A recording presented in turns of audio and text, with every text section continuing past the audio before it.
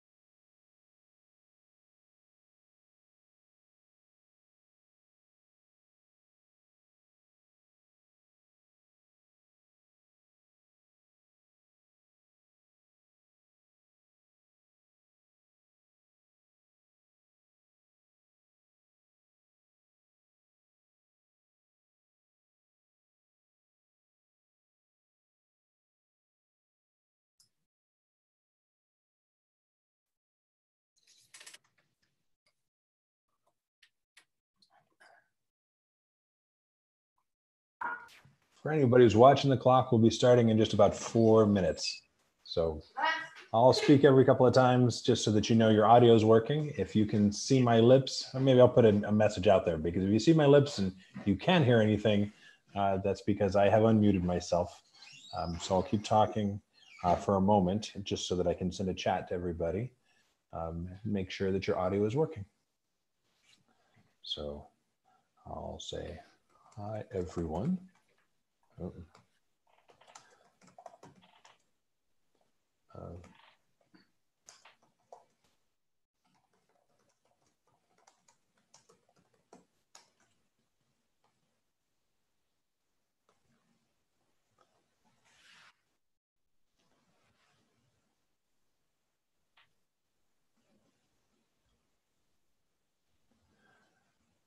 Rather than babbling and filling your space with my voice, I will just speak occasionally so that you can know that your audio is working. But I'll make sure I give enough of an introduction so that if you really need to tweak your audio settings, you'll have a little bit of time to do that here in just a couple minutes.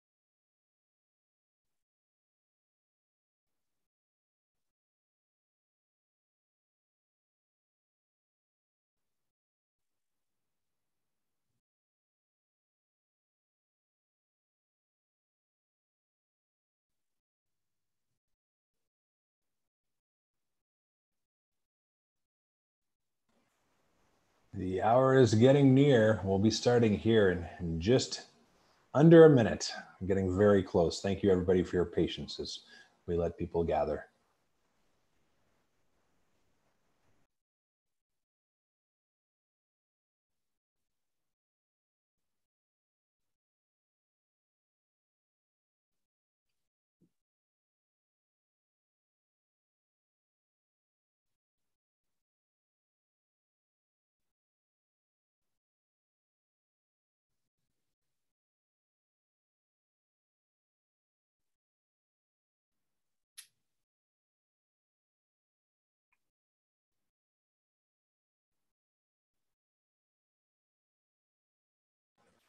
All right.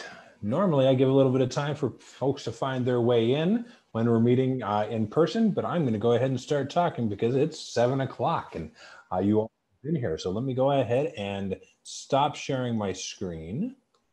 I'll go ahead and take over this and I will make myself a spotlight video. We are recording this, as you, I'm sure, were notified as you joined the room. We're also live streaming to YouTube right now. So welcome. Thank you for joining us this evening. My name is Clayton Cheever. I am the Assistant Director of the Thomas Crane Public Library, which I'm representing behind me. I did have a collared shirt hidden behind me so I could be a little more formal for this evening's event, but I hope you'll all forgive me in these hot days. It was just too much for me to put it on, so I left the t-shirt on. Thank you so much for joining us tonight. I am not joining you from the glorious library. I am actually at home, as I trust you're all safe and sound wherever you are joining us from, most likely in your homes. But if you're out and about, please just stay safe. You're welcome to use your audio, to use your video. We are, everybody is going to be muted except for Ron and I during this call. We will be using the chat for any questions, and we've had experiences. We got Zoom bombed once, so we learned our lesson there, and we make it so that the chat is only so that you can communicate with me and ask questions. You can have a more public chat if you'd like on YouTube, where there's some more, they just seem to have a little more control and be able to take care of bots.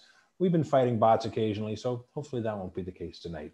I'm not concerned. We had a great class last week. If you missed it, you can go and check it out on YouTube. We're working on some post-production to make it even cleaner and spiffier with some stuff at the beginning and the end, but the heart of the content is all right there right now. So you can go enjoy it and then be all ready to jump in. You didn't need to participate last week. If you missed it, that's totally fine. Tonight's class will stand on its own. If you need to leave early, we're going to be recording this, as I already mentioned, so you can go and watch it later, share it with your friends, and encourage everybody to come and join us next week so you can continue enjoying Ron's classes. We have a number of other programs happening here at the library that I want to tell you about. The very next one happening is happening on Thursday evening, so come back and join us again here on Zoom. It's a different meeting address, so you'll just need to go to the calendar to find that address, or find us simply on YouTube or on Facebook. That event is going to be a series we've been doing. We've done a number of them already. It's called Cooking with Colin. We're co-sponsoring them or partnering with the Boston Vegetarian Society to present these programs with a vegan chef who has taught classes all over the Massachusetts, and he's actually branching beyond this as well because he recently moved up to Portland, Maine. He also happens to be a friend of mine, which is it's always a pleasure to be able to work with friends. Frankly, become friends with the people who are doing these programs already, so it's great. Let's see, we have lots of people who are coming in as I'm speaking, which is why I stretch this out a little bit to let everybody get comfortable. But that program, Cooking with Colin, is happening Thursday at 7 o'clock. And the topic this week is all about cooking veggie burgers and sausages. So it's very easy to throw a burger on the grill, but a lot of people have a challenge when they're looking to make their own veggie burger and not just pull something out of a box. So Colin will be how to use healthy ingredients to make a burger that everybody can enjoy, your carnivores and your vegetarians, everybody in your group. And he's got a sausage as well, a vegetarian sausage. So if you're curious how that's done, I encourage you to come and find out how it's made. Thursday at 7. These programs, including tonight's program, are made possible by the fabulous friends of the Thomas Crane Public Library. I did get a request if I could speak a little louder, so I will work on projecting, which is a good tip. And I know we had some challenges with people hearing me last week as well, so it could be background noise or my situation. I know if you're having any problems hearing me right now, that there were some challenges last week, and that when Ron started, everything went away. So I just need to stop talking and get out of the way. So let me finish saying thank you to the friends, and I'll stop and we'll get this program underway. The friends are fabulous, even though we're closed and they are not able to run our bookstore right now. They still have members that are supporting them, and they're supporting us, our ability to do these online programs. So just love the friends. If you're not familiar with the friends, go out to our website. I can put a link in the chat and you can learn more about them and become a friend yourself. So all of you who are members of the friends joining us tonight, thank you so much. We really appreciate your support. Even physically being together these days, we know that we have your support, and it's just great to be able to share that with the community. So without further ado, I'm going to pass the spotlight and the torch to Ron and just sit in the background and help him with questions and any technical issues you have. So thanks, make sure you're comfortable, and let's enjoy tonight's program. Ron, I'm passing it to you. Thank you, Clayton. If there are any lingering questions actually from last week, I think I might tonight, as I try to describe and show you that ineffable property of art of whatever composition is, and go through some of the rules, if you were, but take it directly to your iPhone and show you which one of the parts of the application you need to use to achieve these. The question of composition and what it is in art, I suppose you'd have to say it's part of it is the displacement of where you put the the elements together in a picture, in a piece of music. People talk about balance, whatever that is. And in the visual arts, I would say composition is a way of guiding the viewer's eye maybe towards the most important elements of your work. But the basic criteria is what do you want to do with it? Why take the picture? I mean, that's a very simple question. Why even bother to take a picture? Excuse me for 1 minute. I just want to clear my.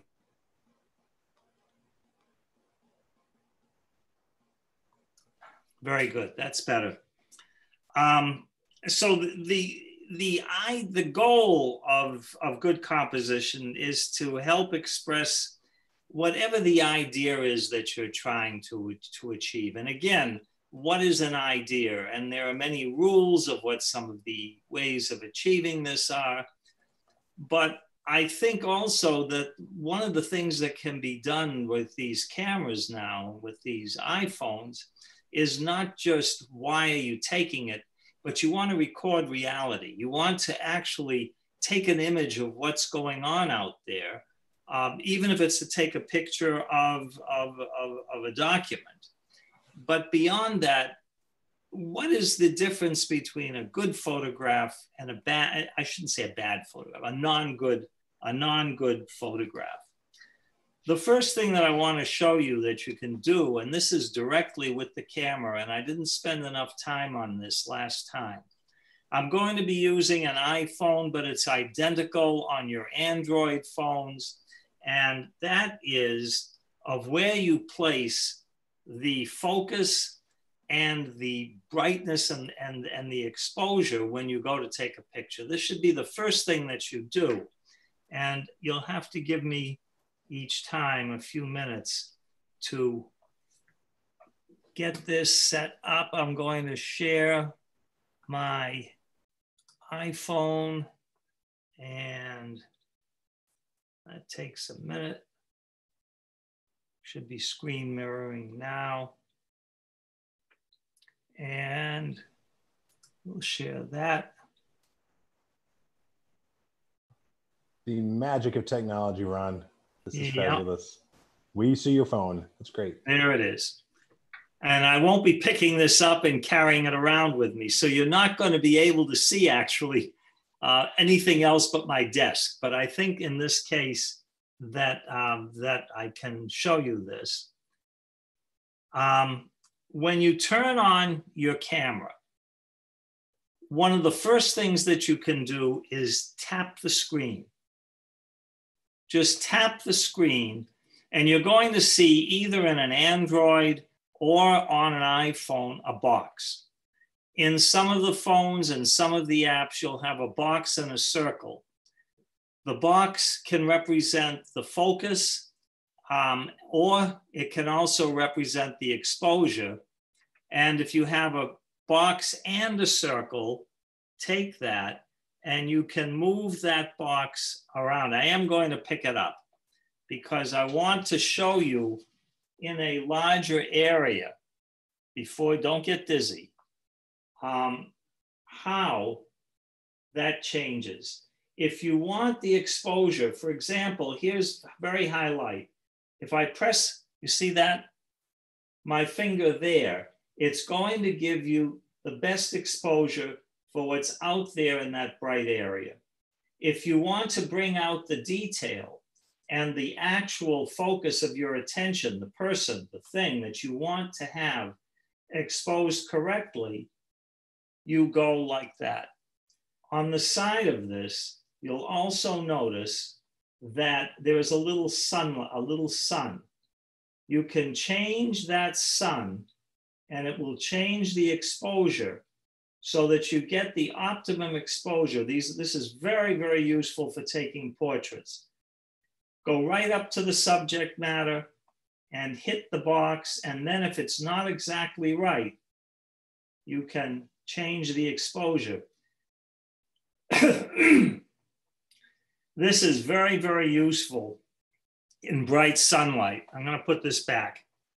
It's very useful in bright sunlight because very often the subject matter, when you're taking pictures of children, it's going to be washed out in the sunlight. This is the way to correct that, is to take that box, and you can also make the box larger and place it anywhere in there that you want the detail.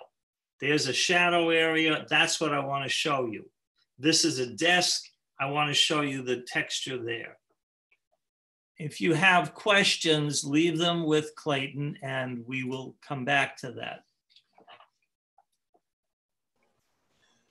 I'm also going to show you tonight a group of photographs. Some of them are going to be my own. Some of them are from tutorials, which are much easier to use. And for you to, I'll give you references to it to try to take these examples of what makes up a composition. What are the rules? There are certain rules, and everyone says, you know, the cliche is these rules are meant to be broken. But these are established visual rules that will help you take better pictures. The first one that you hear of all the time is the rule of thirds. On your camera, I'm going to bring you back now to this to show you the rule of thirds. And we're going to go back and share the screen, and hopefully that will come back. And Ron, while you bring that up, we had a couple of questions about what you were doing it before. So I'm not trying to interrupt your train of thought with the rule of thirds, but just let me know when you're ready for a couple of questions. I'm saving them until you're ready.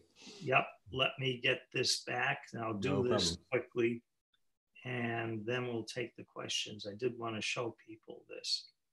Absolutely. And here we go. You can see the grid right now on my camera. And this breaks your screen up into, quote, thirds. You can see the thirds. There are 3 rows, and they're breaking up into different areas. The thirds, the areas that you're supposed to put your subject, is up in one of the intersecting spots on your grid. Now, you don't have to do this all the time. I won't get into the psychology of why this works, but that demonstrates the rule of thirds. It's a good idea to turn your grid on anyway, because it's going to help you keep the horizon level. So I suggest that you find where the grid is. I'll show you on an iPhone. I think you'll find it in other places also.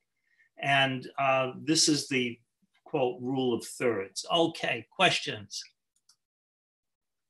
Yes. There were some questions about, let's see, the most recent question was how to get the grid to show up on an Android.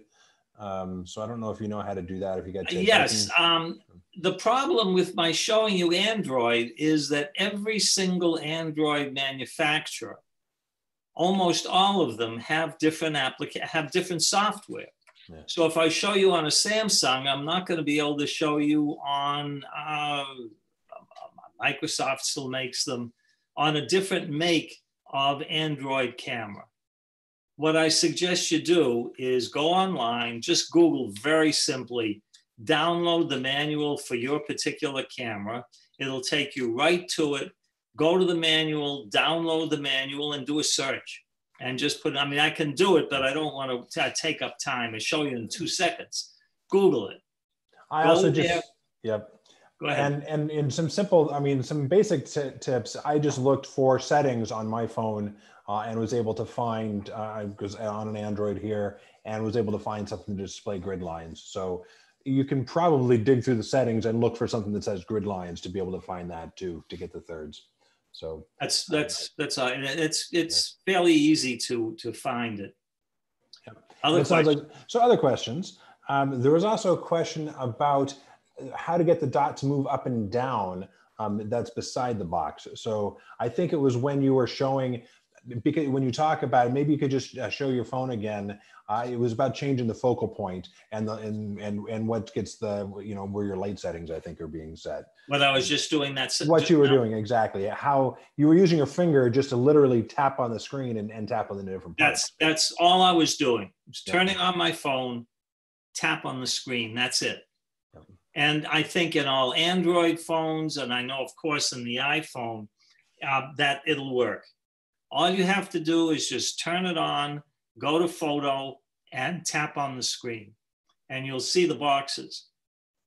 Now you may have, I've seen this on some Android phones, that you can separate the circle and the square. Find out, it's very easy, which is which, whether that's the focus or whether it's the exposure. You'll see something turn light and dark if it's the circle, or the same thing with the square. But those are the two elements there of the camera that you can use right away.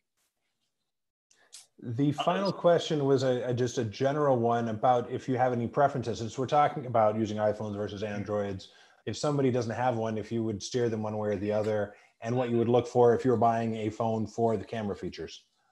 Personally, poisonally, I have an top of the line. I have an iPhone. Why? Because I teach with the knife. I do this. A good friend of mine has an LG 4 that's 1/2 the price. That's just a marvelous phone. If you don't have an Apple system, I would think that you could get a very, very good smartphone for $300 to $400. Very good, very good. The top line is now an $1,100 phone. It's either from Samsung or from Apple. And what you're paying for is multiple lenses. The Apple and the Samsung both have 3 lenses. Your $300 phone will only have 1 lens. And if you want to enlarge, you've got to, move your fingers along on your screen. But what's going to happen is you're going to get grain. You're going to get a lot of grain there because you don't have 3 different lenses. Excuse me. Any others? So yes, there's some people putting in out love for the Google Pixels. People really love those. There's questions if there's any phones you would avoid. And then we'll circle around. There's another technical question about how you do something. So it sounds like you would avoid things that you can't afford. That's always a good idea. Trying to get and be realistic. I mean, any phone that we get is going to be better than what we were shooting with 10 years ago. But yeah. Even down to there are some phones that you can get for $150. Very simply, go out, go to Micro Center, go to wherever they're selling these, go into T-Mobile or any place, take a picture and send it to yourself and mail it to yourself, and you'll see. I haven't seen any really bad phones anymore. They're extraordinary. The video capabilities of $300-400 phones are the equivalent of what used to be video movie cameras 10 years ago, 5 years ago. Great. So the last technical question was, when you were showing the iPhone, and I'm sorry, I think I was looking at questions when you were doing it, somebody said that they saw a yellow box and that you were making that yellow box bigger and smaller. What I was doing was, there was a little sun, a little bitty yellow dot, and I was moving that up and down because that changed the exposure. It changed the brightness. You don't have that necessarily on different Android phones. That is particular to Apple's photo app. And so the more recent photo app too. I don't think all Apples even have that. No, so. They don't. They don't. Okay. And if you have an Apple on i6, which is they're down now to $350, they're very good. I don't think you'll have the full capabilities, although they do use the same software. So let me roll on with some of the rules of composition, but then I've got to show you. I think that's obviously the best thing to do. And if people have additional questions, they can ask, and I'll just keep track of questions, and we can return and do some more questions later. Thanks, Ron. So another characteristic is balance, whatever that is. You're trying to have balance from one side of the picture to the other. I'll show you this. Leading lines, patterns, and symmetry. I'm going to show you an entire set of photographs that just illustrate what we mean by patterns and symmetry. framing the subject, cropping the subject. That's one of the first things that you can do, is get everything that isn't germane, that isn't relative to your picture, to your intention, get it out. You can do that at the beginning by zooming in, or the best way that all photographers used to work before zoom lenses, get close. Your feet are your zoom lens. If you're going to take a picture of a pet, excuse me, I've got to just, there we go. Or you want to take a portrait of somebody, move closer, and that'll do it. And try to get out of the frame all the elements that do not lend to your intention. What is your intention? What is it that you want to bring there? Do you have a story? You can start that way too.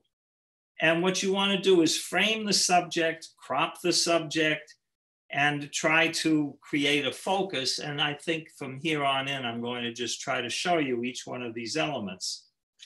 There were some other terms that I had used last time that all lend themselves to a good composition. And as I go through this, if you have questions, for example, what is brilliance? What is contrast? How do you achieve that?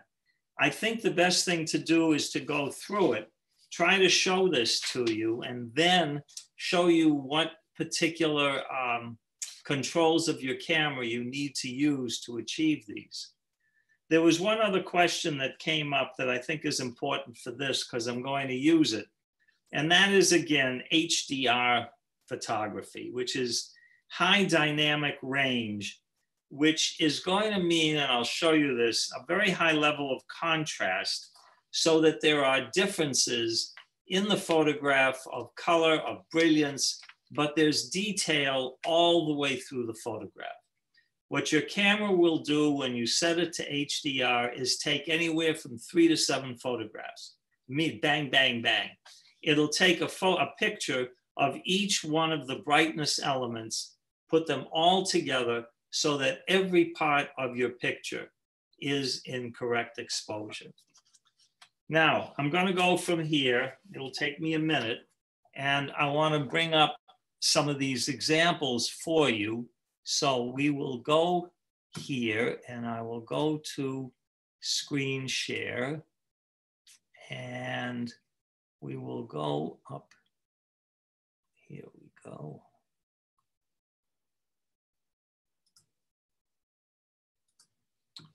Okay. All right. Now you can see my screen, yes? Yes, we see your screen, Ron. Okay. This is an example of the rule of thirds and what that means. If you can think of it that your screen is divided into a grid and that the key points are where that grid and the lines intersect. Again, I can't tell you exactly what it is, the way the brain works, but if you put something in the exact center of a picture, the brain isn't sure where to go. Does you go to the right, you go to the left, you say in the center. You can experiment with this by putting a grid on your screen. That is the rule of thirds. I won't get into the golden ratio because I never understood it. Leading lines, this is a very good example of what composition people talk of, leading lines, where there is something in the picture or a line or some part of the elements that lead you to the focal point of your image, of what you want to lead to, which is obvious, in this case, the woman's face. Diagonals are another part of a picture that you can have. I'll show you this. But again, using diagonal lines to lead the eye to the center of your attention. That's the key, is what is the center of your attention? What do you intend to do with the photograph? Why did you take the photograph? What is the reason? It must exist for a reason. It can be a throwaway image, a family snapshot, or just a work of art. But what is the vision? What is the purpose of it? And these are some of the elements that go back hundreds of years of what to use. This is another technique to use. It's called the frame within a frame. And this works because it gives a boundary to your image. Now, sometimes you can do this merely with some trees or putting somebody between two elements, or even in a doorway will work. A little clue to make your pictures better immediately is, first of all, I've said this before, stop your subjects from smiling. It's almost, you'll almost never see a, quote, good portrait by a good portrait, one that's sold, one that's taken of people, or even if you go to a very good photographer to have pictures taken, it's rare that you're going to have someone smiling. Avoid sunlight if you can, and the best way to immediately start to take really good portraits is to use incident light. Take your subject and put them in a window with incident light, not sunlight falling on them. You're going to see an immediate change to the better in your portraits. Another, what do you mean by incident light, Ron? I'm sorry, but what does that mean? By incident light, I mean not direct sunlight. Usually light that's coming through a window that isn't direct. And this is called sometimes figure to ground, but this is the most popular element these days in the taking of photographs. And it's this area right here that they've improved the smartphone cameras the most. It's right here. And what you're doing is you're getting your subject matter and you're getting in close and you're throwing the background out of focus. And this is very difficult to do if you don't have direct control over the aperture. If you open your lens up all the way, your depth of field is reduced so that when you focus on the person's face, the picture is out of focus and does not take away your attention. Most of the cameras these days, when you go to the portrait setting, are automatically going to try to throw that background out of focus. There's a Japanese term called bokeh. I think it's spelled B-O-K-E-H, but that's what it means. That everything except the element of focus is going to be blurred. And you can see how effective that is. The closer you get, the more the area that isn't in focus will be blurred. So if you're going to take a picture of somebody or of something, get as close, fill the frame.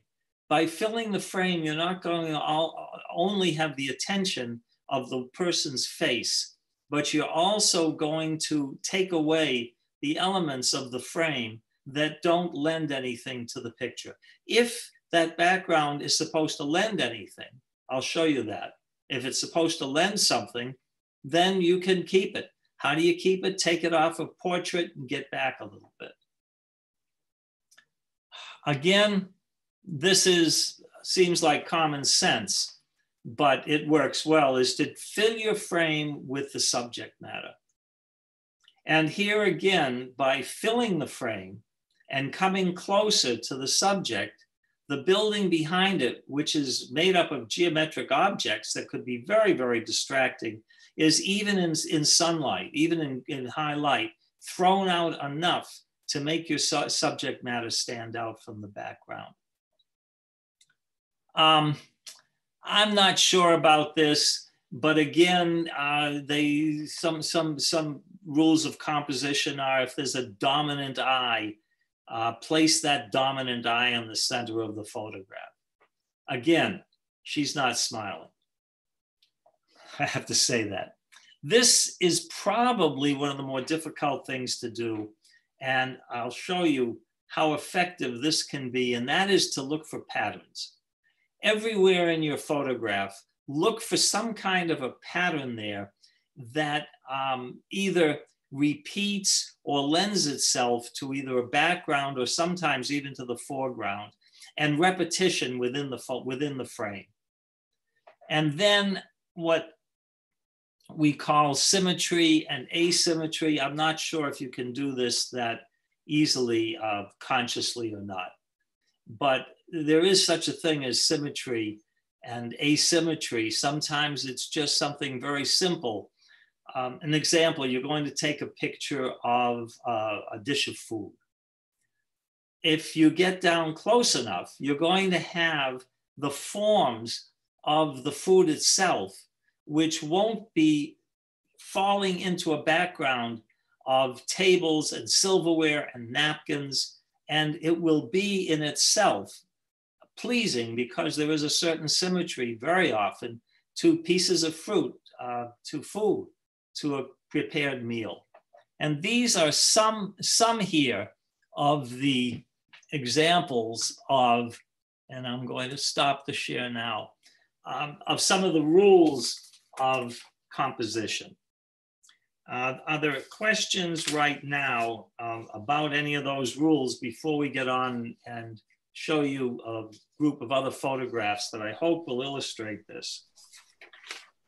I'm certainly monitoring and watching for questions. The only recent question was if there may be some possibility to share pictures with each other and have you comment on them. And so you and I talked about that ahead of time, and we still need to figure out, I think in the next week, we'll be ironing out exactly how we're going to do that so we can do that in the fourth and final session. So. Yes, I didn't want to do that at the beginning because we're trying to keep these sessions somewhat open so that if someone hasn't been in a session, but I think that we can do that anyway in the next class and just have people take pictures, and we'll use them as generic. Here are student pictures. Let's do some critique of them with either what we know or just from the way we feel about them and why they set up like that. Great. The one question did come in. Somebody was asking for a definition of negative space, and I can't remember which of those rules you talked about negative space, but obviously you can do a lot playing with it. So why don't you explain what the concept is and then what you think about its use in composition?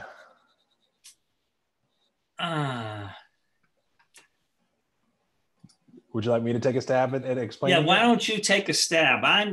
Go ahead. Okay.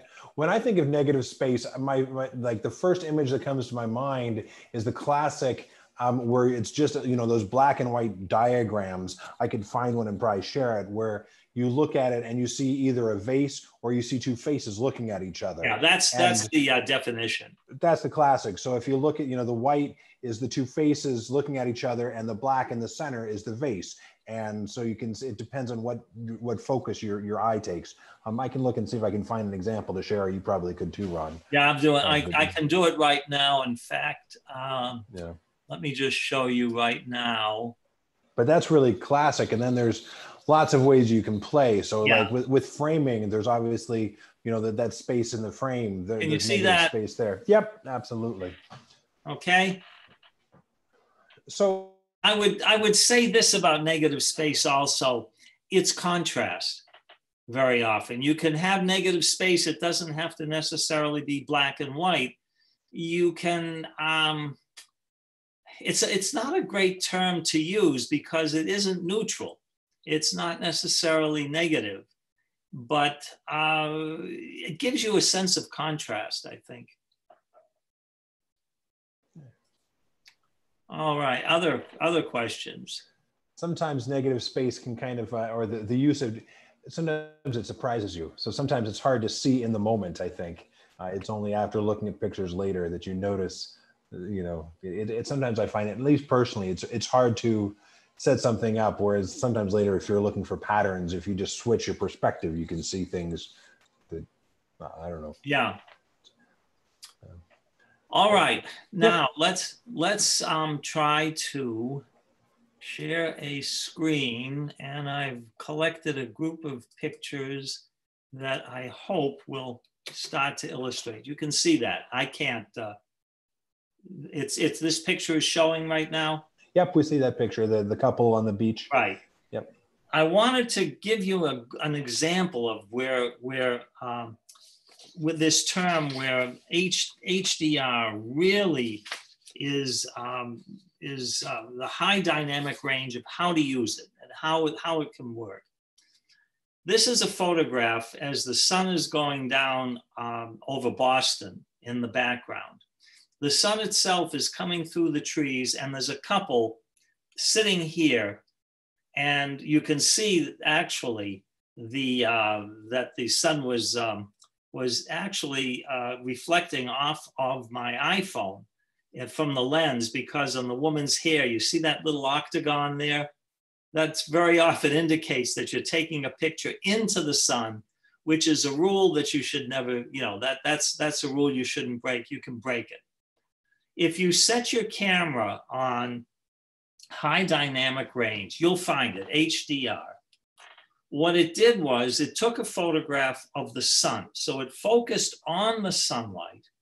It brought down the brightness so that you can almost see the detail behind it. And then it took a photograph of the water, and then it took a picture of the trees, and then it took a picture of the couples. Each time the camera took a picture, it exposed and focused that element, quote, correctly. If you take a look at that tree over on the right-hand side, you can actually see detail in the bark, because the camera went out on its own when you set it for HDR and took a picture of that also and exposed it correctly. You might say, well, how can it put the thing together and not have it out of focus and jittery, because you can never hold the thing steady for 5 exposures? That's the beauty of the computer. That's what the software in the Apple and the iPhone and now almost all phones can do. And then again, you can see all of the detail there in the grass. There is one problem with this. I don't know if anyone's noticing it. It's unnatural. This is reality, but nothing is reality in art anyway. I mean, every lens that you choose changes the perspective of the picture. You can make somebody look bad by just waiting until they grimace. So but what happens with HDR, if you keep it set for too long, you're going to start to get a rather unnatural vision from your pictures. So I would be a little careful of it, but it's marvelous for what you can do. Now, other elements of photography. If you're going to take a picture of a plant or a flower, what you want to do is first ask yourself, what's the center of my attention? What am I trying to do here? And what you're trying to do here is to expose the bright areas for the elements that you want to, how shall I focus on? This is the purpose of it. Notice in the top right-hand corner, anything that isn't in that sunlight is going to go out to dark. It gives you contrast, and the form of this bush is what becomes the center of attention. Again, you fill your frame. So there are very few elements within something like this that detract from your attention. Again, sometimes you may not want anything but just form. This is a photograph taken in a swimming pool. And if you see these different elements, and there's a balance here. Also, that line that goes through the picture, it's very nice to be able to take a photograph and then describe it later, because it could be accidental. But that line that goes through it from the pole draws your eye right through there. The contrast of the yellow at the top gives you, again, I wouldn't say negative space, but a balance to the reflection of the umbrella in the water and the yellow there at the top. These are some of the elements of composition. I want to show you another very good example of how to use high dynamic range. This is a photograph taken as the sun is down, it's gone down. So it's very, very dark in the foreground, and it's still quite bright at the top. And what you can see is that there's definition and detail in almost all the different parts of this photograph. Again, the use of line draws your eye in, gives you a sense of balance in the foreground, and even the vertical poles, as opposed to the horizontal lines, gives you a sense of balance. These are composition. This one, I think, is, I put this in for one reason. As an example of how good these cameras are and how good what you can do with your smartphone. This photograph was taken at night through the window of I think of Lincoln Center out into the street. And what's absolutely incredible is that these cameras can actually pick up detail almost everywhere in this image. I think you can almost see people down there in the bottom right-hand corner in a window. And believe it or not, I don't think you could get something like this with a $1,500, $2,500, $30,000 with any other kind of camera. It's absolutely astounding what the computer can do. And you should use your camera more and more in situations that you don't think anything is going to come out. And this was not that manipulated either. It was astounding. Again, Ron, there's a question. Somebody was looking at their HDR settings and they're seeing on, off, and enhanced. So you covered HDR, and I did a quick search and I found there's like HDR plus versus HDR enhanced, and there's a whole like where is this? This is I found it on Reddit, where it was HDR versus HDR plus enhanced, and what they were saying there was it was about moving subjects and how HDR plus was better if you had, let's see, it says if the subject stands still and you have all the time in the world, that's a good time to use the enhanced.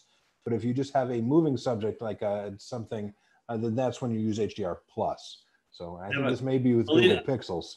I have not heard of it, but I would always love to have anything that's enhanced. That's good. A shirt, an enhanced shirt. I don't know. I'm sure that somehow they've tweaked the computer so that it will take the elements of the picture and give you even more contrast. Well, I mean, something like this. This is a still, okay? And this was set at HDR, and you can see again the range of detail and light that you can start to get. If this was taken with a regular camera, without a computer in it, without HDR, you would have lost detail either in the sky or the foreground would have been completely black. I don't know what enhanced, how much more. Maybe what it does is it gives you a greater degree of resolution. By that I mean of definition by sharpening the image more.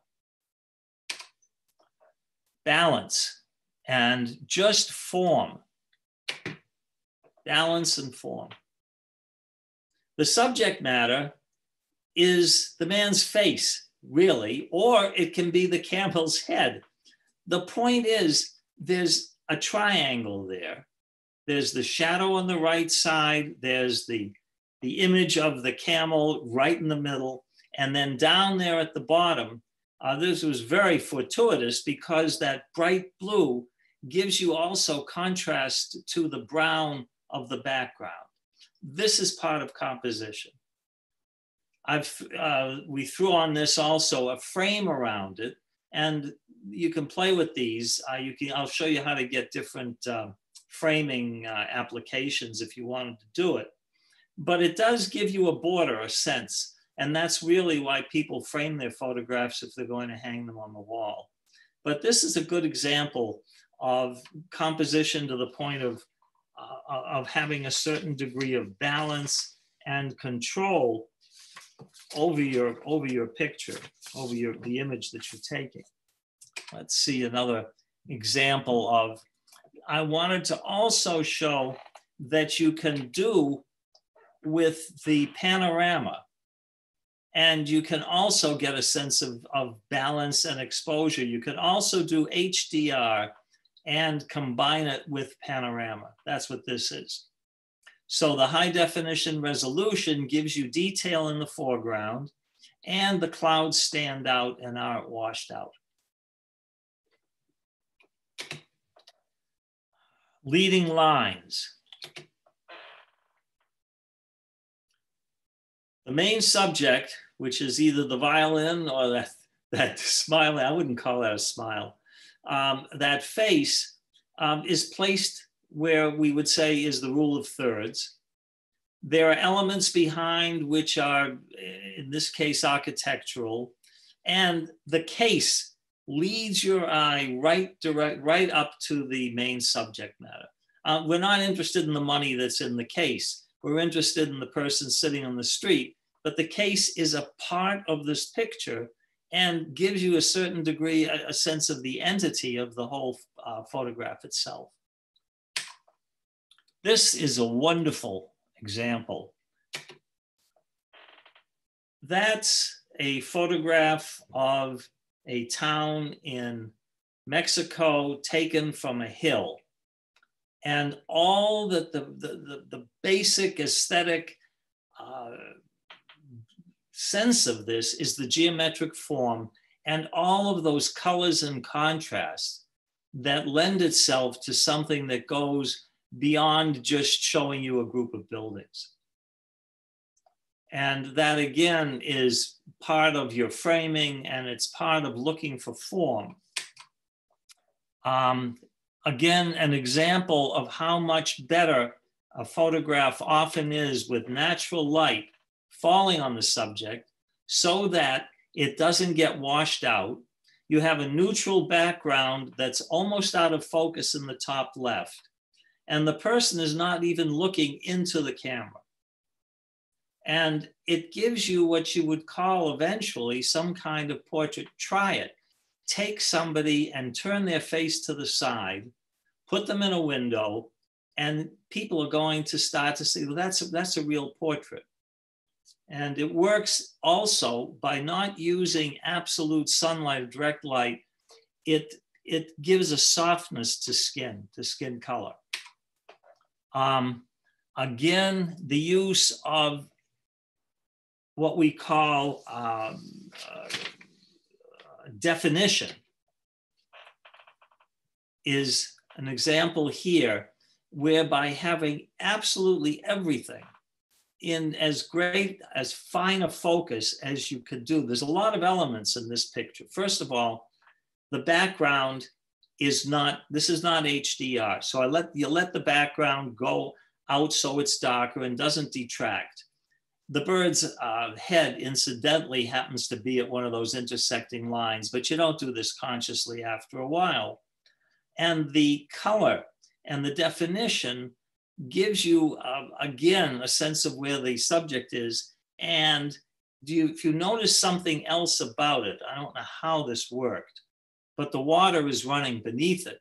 And because of the use of a very, very slow shutter speed, all the definition that would have come from the water and the sparkling water is used as a softened background, because of with a slow shutter speed, you're going to get the sense of the water moving. So these again are elements of composition. This is a straight example of composition, where you have here vertical lines, different colors. You have contrast between the brights and the whites and the dark at the top. And these elements, hopefully in good composition, will come together and give you something that somewhere in your own mind makes you think of something that is not just a snapshot. This is one other very good example. I want to keep using these of HDR. And the way that you'll do this is when you go to take a picture, a photograph when you're traveling. One of the rules of thumb always is the best time to take photographs, and it really is an hour before sunrise and an hour after sunrise. But sunrise and sunset are going to give you extraordinary definition within the picture because the light is coming from the side.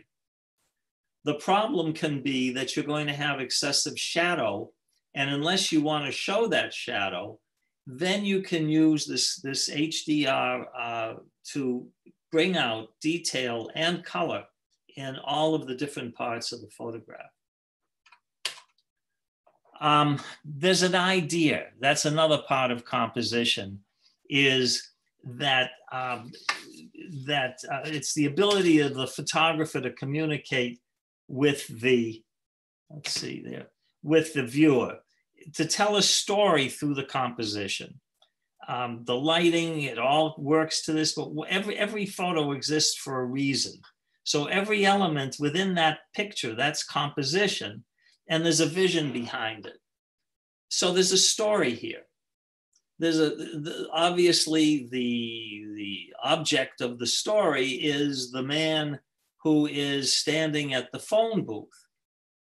But there are elements in that photograph, the horizontal lines, and then including that painting of the woman who is, if you look at her, she's got her back to him and she's looking at something. And it gives you a certain sense of aloneness, of loneliness. There's a vision within that photograph.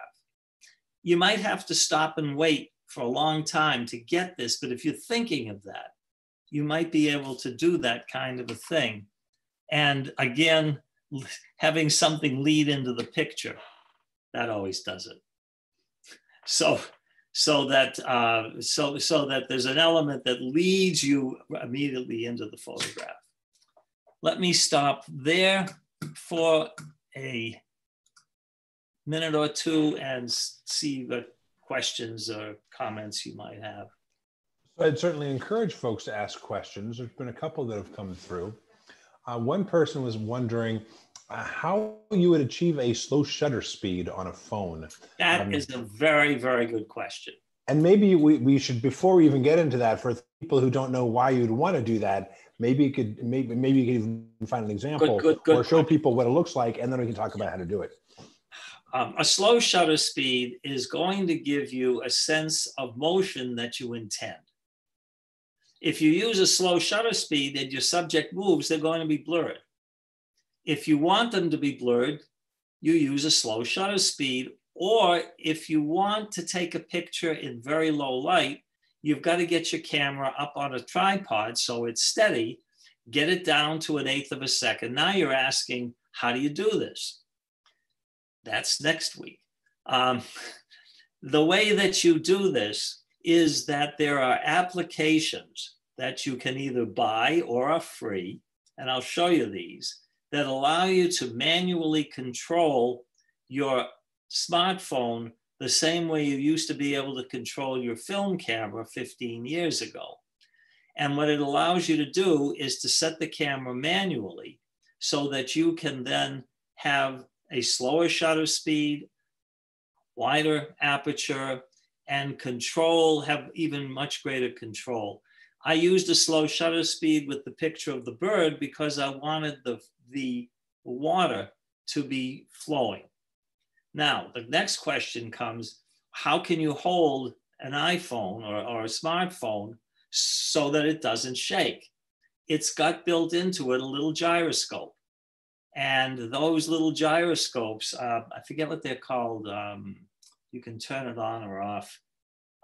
It prevents shake. What it does is it allows you to handhold your camera now to speeds that you could never, ever achieve before. I mean, down to sometimes as slow as a half a second to almost a second. And that little gyroscope inside is going to keep the lens, believe it or not, or the image plane vibrating and moving counter to the motion of the shake of your hand. And there's a setting on your camera that will, in some cameras, allow you to do this. It should be almost automatic. When you get your iPhone, it's set to do this. I remember finding, and I haven't used it recently, but a really cool setting on an iPhone where with an image that you captured as a live photograph, you could swipe up and things that were moving in the live photograph, you could actually apply different effects to. And I had great luck using that on a waterfall where I, would swipe up and you could do loops, you could do all sorts of things with the animation, or you could just blur it and get this great, kind of soft water feel, which is something that you get with a long exposure otherwise. And they did it just by taking, that live video and compressing it. And that was a really kind of cool trick too. Yeah. Other questions before we go and try to show some of the other elements of composition here. So the other question was just a comment about the sign. There was a no parking sign in the last shot of the man who's on the phone with the painting of it. And I think just calling out that was a very interesting textural element. I didn't know if you had any additional thoughts about it. Yeah, no, I did. I wanted it in there because it shows somebody in a little wheelchair, and your eye gets drawn to that. It's sort of, obviously this is not a picture of a happy man calling home somehow. That was the intention of the photograph to begin with. And having a picture of a diagram of a wheelchair, I thought would be part of the element of the idea of the picture. And apparently there was a no parking sign as well, which would drive that home too. It's like, you can make a call, but you can't stay here. Yeah, that's really true. All right, we will. Well, people are enjoying it. Let's continue. Let's look at some more pictures. Continue. I want to do now, and one of the elements of composition that's always brought up is: do you have a theme? Do you have an idea? Do you have one central idea when you go out with your camera?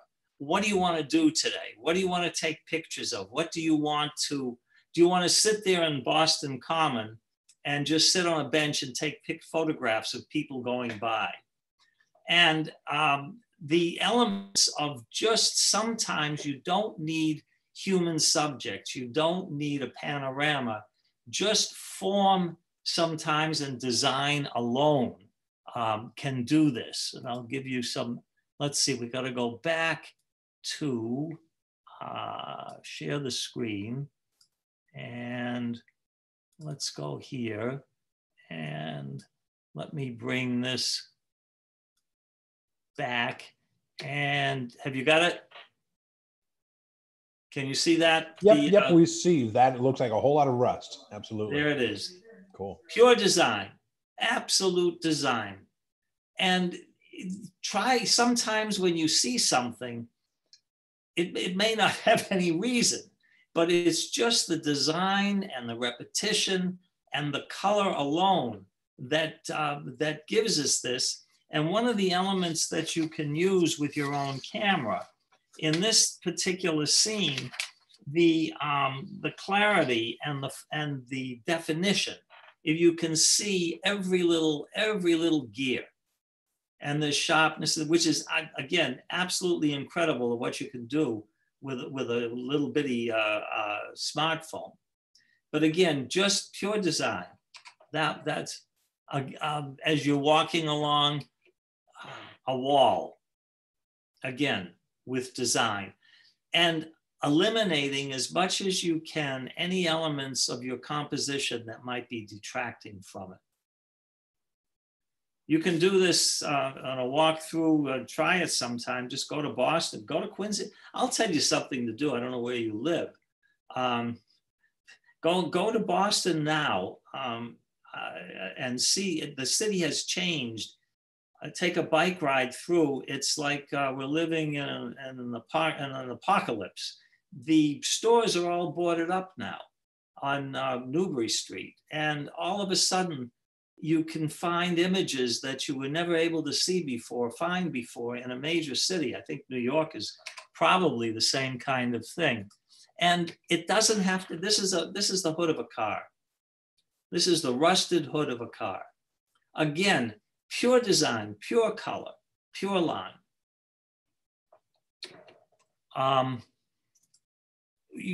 Graffiti, but then adding something to that graffiti, to the background.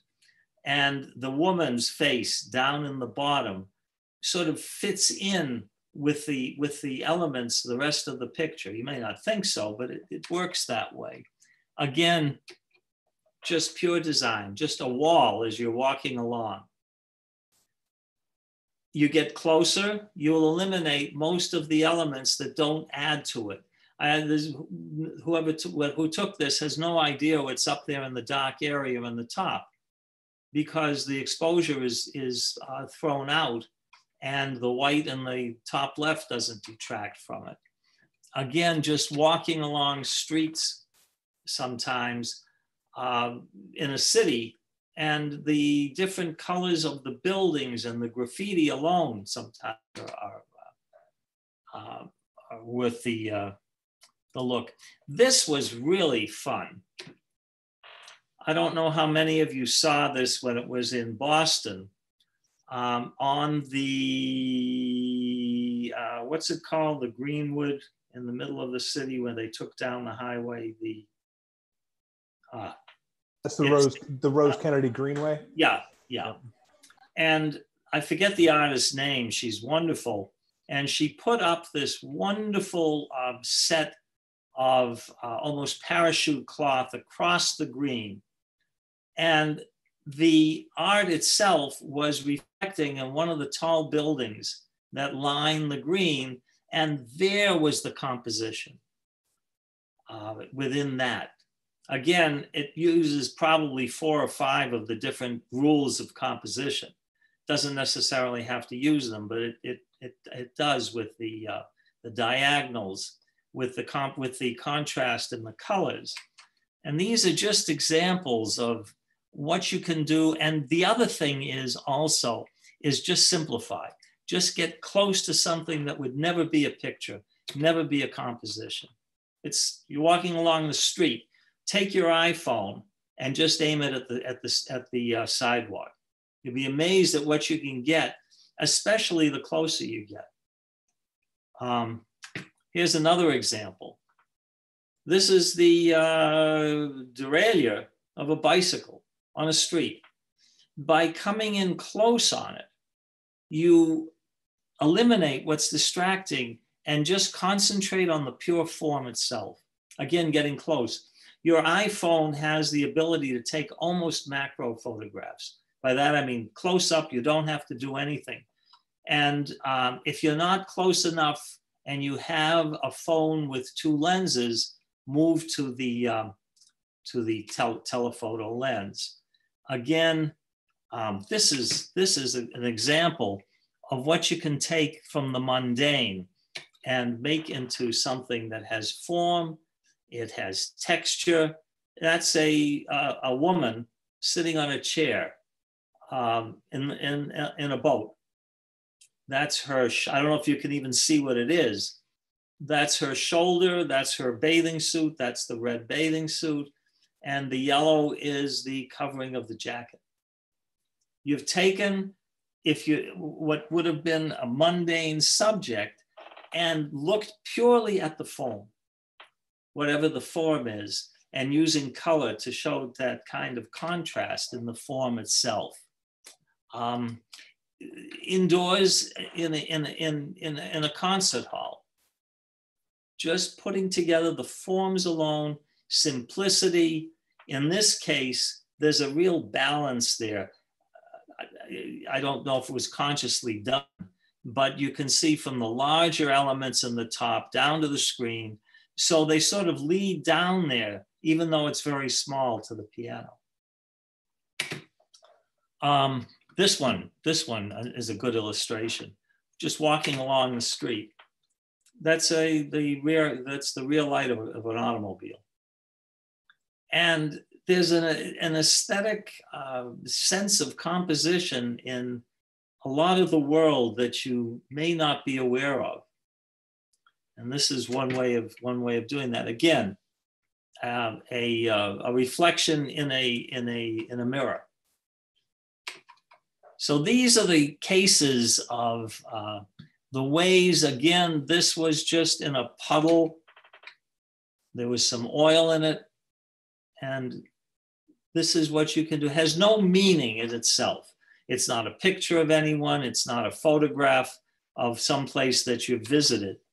And again, the more and more that you can do of just pure form, that's actually the gearings of a clock in Cambridge, and it still works. The form of it, the color was incredible. So let me stop there and let me see if there are questions for composition that I hope illustrated. I'm not seeing any questions come through, but I'm wondering how much of those photos that you were just looking at, were those the original? Were they, I mean, you can do so much with cropping and taking something that you've photographed and changing even in some ways the composition by what you choose to take out after the effect. There's the Photoshop cheat. There's what we'll get to hopefully next time, and the time after is post-production. And it's not, you know, people used to say it's cheating. You can't tell if the photograph is real or it isn't real. It's never real. A painting is never real. You're using paint. I mean, paint isn't real, isn't somebody's face. And a lot of, you've got to start with a good picture. I mean, let's face it, you couldn't start with that real light, you know, the headlight, if the form wasn't there to begin with. If the color wasn't there so that you could intensify it, you're not going to get it. So you've got to start with something that has those elements. And then I hope I'll be able to show you how to use, we won't have that much time next time, but how to use these very special applications. And I'll even show you how to get Photoshop for free and download it to your cameras. Have your cameras ready or write down what I show, because a lot of these, what Photoshop does, what Adobe does is wants you to get this for free so that maybe someday you'll buy one of their applications. But it's amazing what you can do. Yeah, a lot of this, I have to admit, I have to say, is finagled, is adjusted. But again, you could never get that image of that clock if you didn't have that to begin with. If you didn't go and have that angle that you're taking it at, no matter what you do, you're not going to get it. So were those all your photographs, Ron, that you just shared? Yeah, so, that's fabulous. Thanks. Yeah. Now these were from a magazine. Okay. And the reason that I could use these, because they all had one sense of purpose. They wanted just one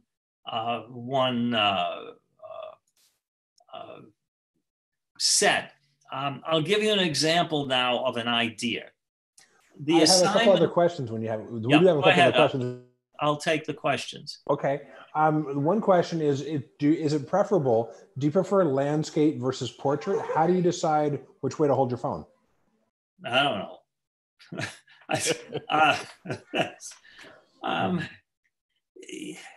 Okay, I'll show you. All right. I'll give you two examples right now. I'll give you a shot. Right. Are we on my screen or not? No. Nope, we're looking at you right now. Okay, let me show you. Let me give you examples of that. Right okay, now. Great. So the assignment is, if we had a whole course, the assignment is putting human beings, putting people together in museums, is to do an essay on the different museums, and trying to also get the elements of some human beings interacting or being within that gallery. So the first thing is, let me go back up here, and I got to get this back, and we'll go here. And let's see, I have to ask, you can see that. Yep, we see that. There, all right, there's a vertical picture. And again, this is the interior of a museum. The lines in this particular case are vertical, and they're the strongest lines. And it's a sense of design, not necessarily of the art that's in the museum. So there's one idea. When you go out to take a picture, you're going to go take a walk in the woods. You want to be able to take the designs in tree trunks. You want to just focus that day on cat of nine tails, and that's all you do. and you have an idea, and there's another. There's people sitting there above a painting, and they're part of the picture. Again, this was horizontal. So there's a theme here. There's an idea there. And again, I wanted to use these just to show you something. These are smaller. The capabilities of your camera are, of your iPhone, of your phone, are extraordinary. The phone itself is capable of giving you straight detail, both in the highlights and sometimes also in the background of inside a museum. This is another example of composition, of the rule of thirds, I suppose you'd say, and of the elements leading to each other. And there it is there in a larger respect. And the people are interacting with it because there was a show going on of people dancing at the same time. And there they are. So this was a museum exhibit, but there were people actually, this was a video that was taken as it was going on.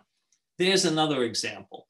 As you're going, one of the beauties of the smartphone is you can now take candid photography that nobody used to be able to do without having a special case and sitting in a subway with the camera in your lap, or using a reflex camera and taking pictures of them without knowing that you're taking them. These days, nobody knows you're taking the picture because you could be just looking at your camera. At your phone. You just hold your phone up and talk into it while you're taking their picture. And again, I felt that these elements went together. That I showed you. Again, sometimes there are just elements that are geometric, and you can place them at different parts. Again, there's the rule of thirds. The background and the foreground are in focus, and there's nothing there. You wait until people leave. Graffiti in an alley, graffiti on a building, and move around and try to get all of the different parts of the other parts of the building together so that it says something. This I wanted to use to show you the capability of the smartphone to capture detail in low light. And I think that you could probably use this. Now, the question came up that Clayton asked too. I've sharpened this in post-production, and I've sharpened it enough so that it doesn't deteriorate from it, but it brings out all of the different elements. But you can do this inside a building. You can do this in a bar. This was taken in a bar. The light's coming in from the right-hand side, and the light there is also, the detail is gone, but all of the elements of the shade come through. This is another example. I wanted to put a person in there. So there's the person at the top interacting with his own clothing, but there's an element of the subject themselves interacting within the mannequins, and then on the right side, the same this. Those two people, that's the intention. Those two people, they're the focal point right there. And the contrast using black and white, I think works to this. The empty shirt on the right, beneath the picture of Elvis, it goes together to make a composition and say something about those two people. They're tourists, they're tired, she's not happy, he doesn't care. This was very, very fortuitous. This is the Martin Luther King Museum in, where is this? I forget right now. Not Atlanta. It'll come to me. Is that in Birmingham? Or? Yeah. And there's one kid sitting there at this counter of mannequins, and he's the only live person there. But there's something about placing that live person within that picture. This was the theme. This was what it was supposed to do. And that was the intention of putting a live person in there to be part of that context. Again, people in a museum, all these people, the paintings in the background. Ron, somebody asked a question as you're showing Yeah. these pictures of people, and this is a great place to pause it. They're obviously fascinating. Like, I loved that picture of the couple with Elvis. Like, everybody was looking at the phone. It was fabulous. What about privacy? Do you ask permission of people when you take their photograph? Do you take their picture and show it afterwards? Do you just steal their image? It's a very good question. The law is that anybody who is in a public space is fair game. You don't have to get their, what's it called, model release. On the other hand, if you're going to be selling that photograph and it has commercial use, when I say a professional photographer, I'm not making a living at this. So for me, it's not important that I get a model release because it may end up in a gallery, but it'll be changed enough, but it's not for publication necessarily. If you're really going to do this for a living, is then carry model releases, go up to the people, say, I've taken your picture, get their email address, tell them that you'll send them a photograph, and most of the time they'll go along with it. When you're traveling, absolutely ask. And if someone sees you taking a picture of them, back off. The other answer is use a big telephoto lens. But yes, model release all the time. Okay, thanks. Another question, which definitely relates to this question and to this picture here and a couple others, and but it's also related to the picture that you had of the machine earlier, and you talked about angles. I wonder if you could say a few words about what are our ideal angles for subjects, and especially I think, I think my kids, tell me that, everybody loves doing the top down angle and doing the selfie by holding the phone up and shooting down. It's more complimentary. Yeah. But maybe that's a tired angle too. What do you think? What kind of advice can you give on good angles for portraits? The best advice is move around. Before you take the picture, move around. And you'll find you're old enough to have a sense of aesthetics, not only of your own sense of aesthetics, but you've seen hundreds and thousands and millions of images. And by this time, you really start to get a sense of whatever that word good means. And you'll get a sense of it. And if there is a sense of composition that's based upon some innate kind of aesthetic, you'll know that that particular point of view is what you want to do. You know what the geometric forms are. If it fits one of the geometric forms, this is a pyramid. This is a triangle. Look for circles, and you'll find those elements within the photograph. This was very fortuitous. That is a painting. I can't remember the artist's name, but I think that he was sued recently for not treating his models well. Let's put it that way. And these are three people looking, I'll remember his name in a minute. This is the painting of him. And these are people standing in front of it, blocking it, but interacting with it so that it becomes another image. It becomes an image with human beings looking at the painting. And sometimes black and white, you can fool around and change it to that. Again, pure composition. That's the only way. This is taken in the ICA. And there's one place in Boston in the Museum of Contemporary Art. And it just, the different elements, the horizontals, the verticals, the different colors that contrast go to make up what eventually, I suppose, defines a certain kind of composition. Again, simplification.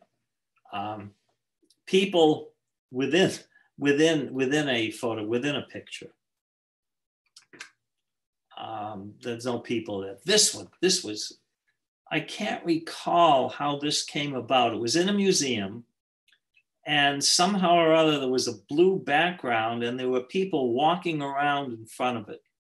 And the contrast and just the form of the people and the person on the right looking sort of into the picture gives it a very powerful effect of actual live people within that.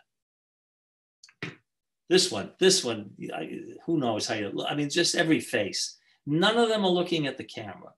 So nobody is particularly aware that somebody is taking their photograph at all.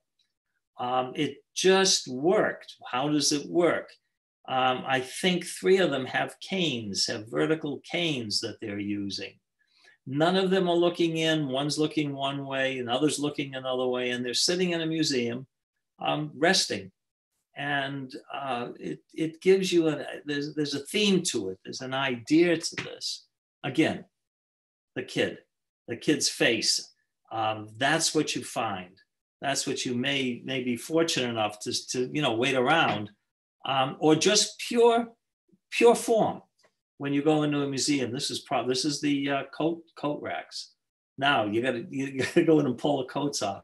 No, you go into a room that doesn't have any coats hanging on it. Again, geometric form, composition, not the paintings. And how do you get this? You move around until the windows happen to line up like that within these squares. Again, the MFA downstairs, looking down in the MFA at the tables in the large atrium. This is real. This was taken in the museum in Portland, Maine. Got 2 names, it'll come to me in a moment. And there was a ballerina, there was a woman up on a catwalk, and she was part of the museum, but she was just practicing her ballet. And the silhouette is much more powerful than, I think, because it's a form, than details there of her face. Again, this kind of just form within a museum piece. And the camera, this is again the reflections. So this, as I say, all had some kind of sense of form. Again, a car museum. Get up close, wait for the light to be right, look for the elements, look for the texture. This was just pure luck. You had to be there. But again, there's an idea here somewhere. And this is marvelous. It's a mother, a grandmother, and a child going down the steps, probably in the MFA in Boston. But the point is to put human beings, put people into the museum itself, eliminate what doesn't belong there, and the lines will take you to the subject matter, to the main subject. Ron, that last one, how is that framed? That was very different framing than that. Almost looks like it was a picture on a glass. But yeah, I'll show you. Was that a post effect? All of these frames are post effects, and believe me, the publisher didn't like them, and I just didn't have time to get rid of them for this. But you can play around with frames and you go wild with them. And they felt it detracted. I agree now. Ron, I have a question. As you're going about, this is fabulous. And I think we could all spend all night watching and looking and having commentary on your pictures. How would you suggest people who really want to practice applying one of these themes? Do you just go and try to do it in every picture, or do you go out and say, no, okay, today I'm going to do this, or today I'm going to do, how do you go about developing an eye? Go to a museum. Go to a museum, and instead of just concentrating on looking at the paintings or the pictures, look at the other elements that are there that in and of themselves have a sense of balance, of aesthetics. This is a good example. That is a corner in a museum with a wastebasket. And it just comes together. It just gives you a sense of the composition that you may not even know is going to be there. But if you wander around and look in the hallways, go to the bathrooms. They're always great. You're best off when there's no one in there. I do not recommend taking pictures of people without their permission in bathrooms. That's a way to get in a lot of trouble. But again, the silver, the just look for composition. Just look for painting. Look for paintbrushes. Go in and find out where people. Here you go. This is in one of the museums, and it's the children's room. And there's a mother and a daughter in the museum in a little children's workroom. And that's not what you would have gone there to see. Again, so all question, Ron, were all these photos that we were looking at, these were all taken with your phone? Most of these, a lot of them were taken with the phone. Yeah. And since I'm illustrating composition right now, I didn't have all of them with the phone, but most of them. I know that most of them were. This one here is the interior of a cockpit in an airplane museum. And it really transforms it. Again, in an Airbnb, there's the other one I wanted. That's in a museum recently. That's just sitting there in a hallway I forget which museum, but there it is. And the most fortuitous, they were cleaning the floors at one of the installations at the MFA. This was taken with that. That's a real person. That's not part of the painting. All right, let me stop. I wanted to show again the interactions of the people in the museum looking at the paintings. And if you wait long enough, you're going to see in every gallery people looking at the paintings, interacting with the paintings. There's another gallery picture. All right. If there are questions, I've been trying to, I'm using, what I have here too, to illustrate the different elements of composition. And we still have we have some minutes. I want to show you where to go to get some very, very good examples on your own. But let me stop here for questions. So I think you're good, unless people want to take a moment to type some questions right now. There haven't been any new ones in these last couple of minutes. So I think we're good to show some people some examples. There was a comment earlier in which it appeared that instead of using a rule of thirds, that a picture was divided into fourths, which kind of sparks the question, I wonder if you, are there some favorite images that you can think of that do break the rules? Almost all of them. The rules are not, I think that the rules themselves grow out of the art, that the rules come after somebody builds a building and people like it. And then they say, let's use those techniques for the next building.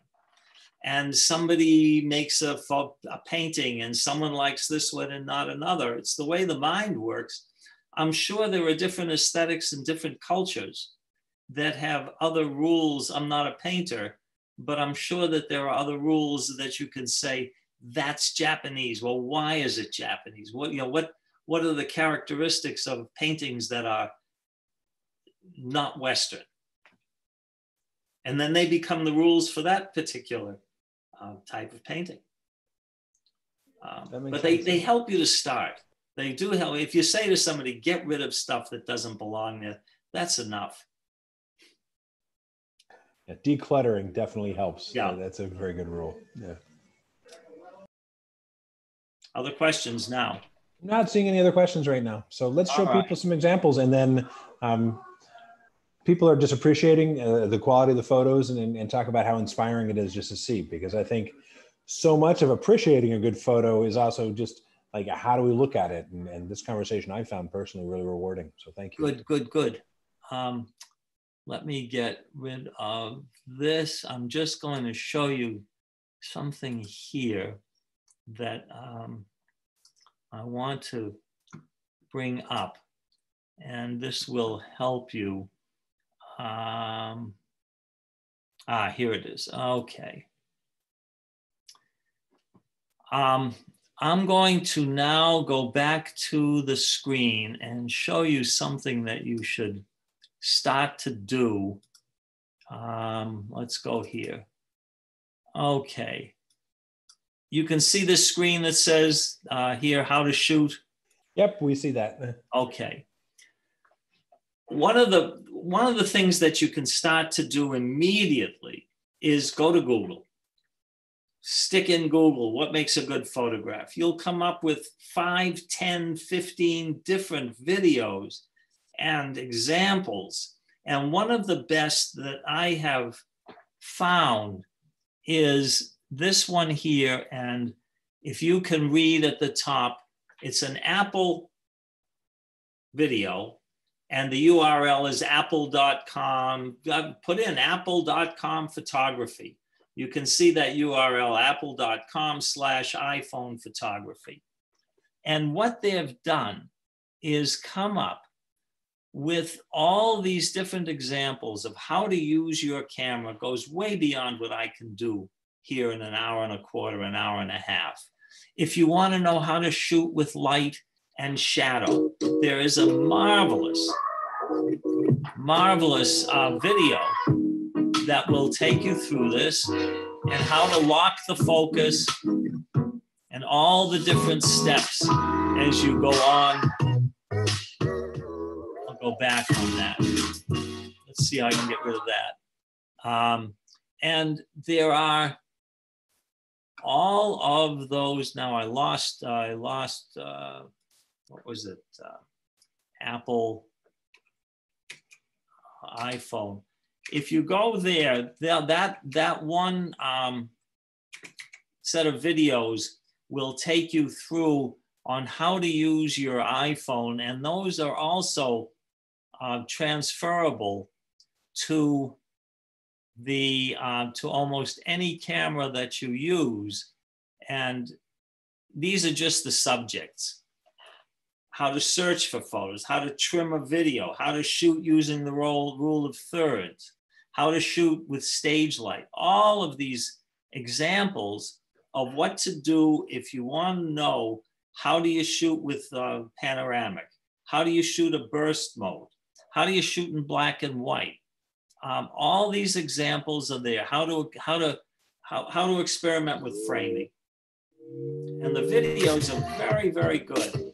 It takes you through, there it is, step by step with the image of your camera there.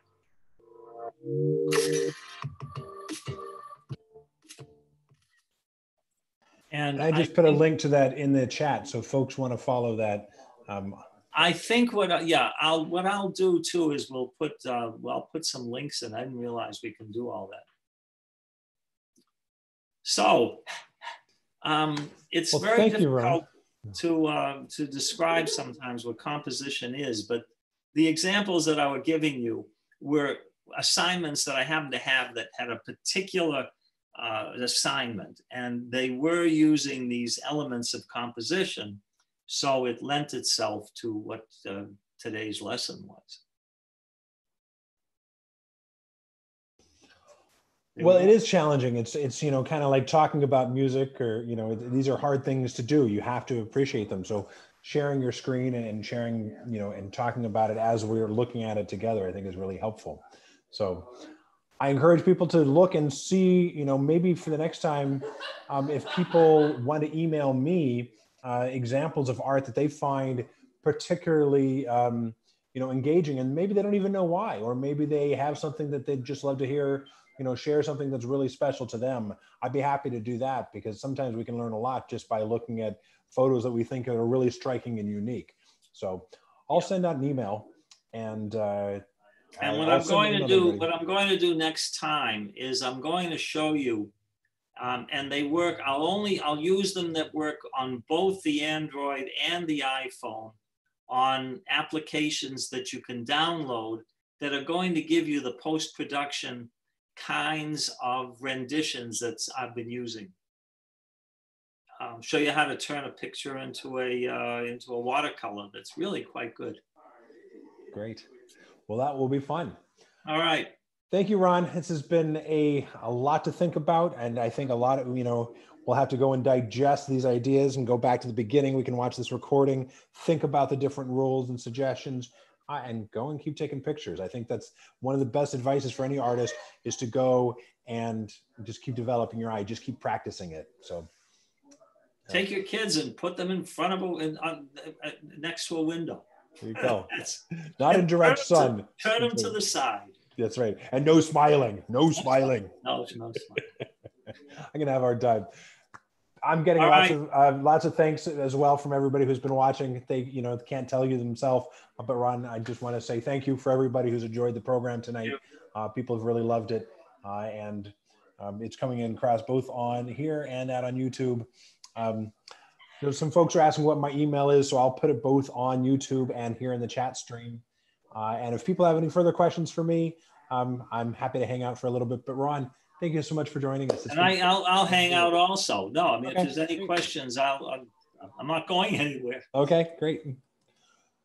So I'll just put my email here in the chat log here. Folks are welcome to go because we're just about to wrap everything up, but there is my email. It's ccheever@ocln.org.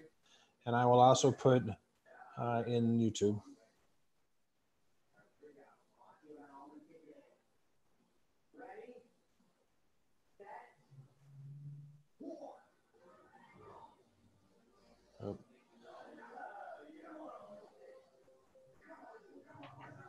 There we go. Great. Looks like everybody's got my email address. Ron, I'm not seeing any other questions come through. So if anybody misses it in the chat, they can go and find it on the YouTube piece. They can watch this video there later. They can also just go out to our website, thomascranelibrary.org. Anybody you find there can direct them to me. And if you have questions for Ron, I'm happy to forward those to Ron. There was a question. People were wondering, there was a question about one of the apps that you use. They're considering buying it. And the app, they were wondering, was it Filmic Pro? Do people have to tune in next week, or do you want to, you're muted, we can't hear you. I want to do them all of a list and show you. There are so many that the one that you really, I think, need to pay for, that's just got so much capability, I think is all of $5. But the rest of them are free at this point. And now that they're coming out with throwing in Photoshop, it's the opportunities to post-production are infinite. So I will do all those next time. Excellent. So people have an incentive to tune in, as if they didn't have an incentive already. This is great. And we get so many ideas. So thank you, Ron. All right. Well, I'm going to go ahead and sign everybody off and end this program. But thank you for joining us, Ron. It's been great. Really enjoyed it. We'll see you again next week. Yes. All right. Good night, everybody. All right.